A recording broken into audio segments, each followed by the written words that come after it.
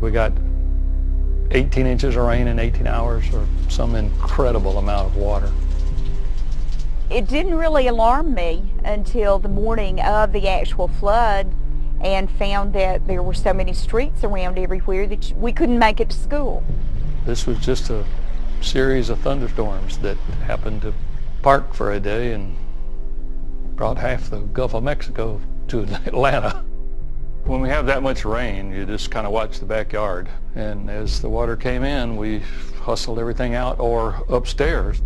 The water came up and kind of came through the wall, so we decided that we probably needed to think about getting out of the house. When my son and I came out the front door, it was pretty high, it was pretty scary. I think I was in such a shock that I couldn't think of anything except, I just want to get out. This is where the water came to. We were thinking that all this would be safe. Now we can't stay in a house. Now the whole thing's going to have to be gutted. The water got so high that the mulch from my flower beds came up into here. I do have flood insurance. Flood insurance should not be confused with homeowner's insurance. The homeowner's insurance does not cover flood, not a penny's worth. And most people probably don't realize that.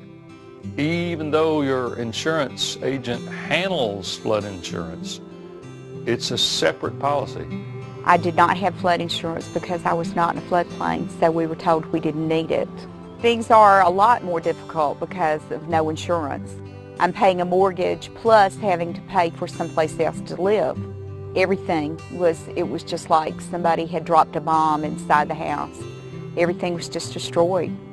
It's also personal, and just things like that you know you can't keep it, it's ruined, just throw it away, and to have to look at it and say, I know I've got to let it go, and they're just things, but they're my things. I've been paying for flood insurance for 30 years. For the price of flood insurance, it's inconceivable not to have it. In the grand scheme of things, $350 is not much money compared to this. Going forward, when I move back into the house, I will have flood insurance. I won't take another chance. And as you can see, I'm really, really glad I got flood insurance.